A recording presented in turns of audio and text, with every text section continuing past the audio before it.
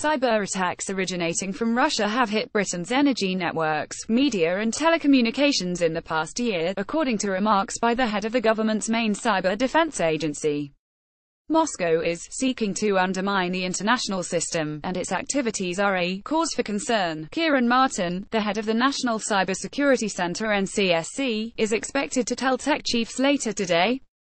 The remarks follow comments on Monday from Prime Minister Theresa May in which she accused Russia of spreading disinformation and meddling in elections, echoing a heated debate in the USA over alleged Russian interference in the 2016 presidential election.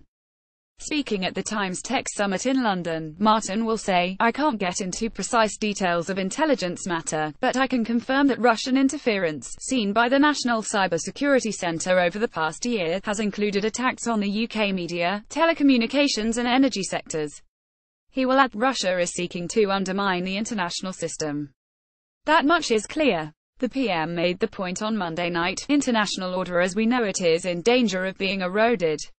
The NCSC, a branch of GCHQ, has been in operation for a year and is charged with shoring up cybersecurity by working with a wide range of stakeholders. It is currently actively engaging international partners, industry and civil society to tackle the threat, Martin will say. Since its launch last year, the NCSC has blocked tens of millions of cyber attacks and responded to 590 incidents, including the WannaCry attack which hit the NHS. That attack has been blamed on errors linked to North Korea, but it is Russia that Whitehall is most concerned about. On Monday night, the Prime Minister told Russian President Vladimir Putin, "We know what you are doing," and insisted he would not succeed. Attacking Moscow at the Lord Mayor's banquet at the City of London's Guildhall, May accused the Kremlin of being behind a sustained campaign of cyber espionage and disruption. In September, security firm Symantec said that a massive cyber espionage campaign had successfully broken into the core systems of energy companies in the US and Europe.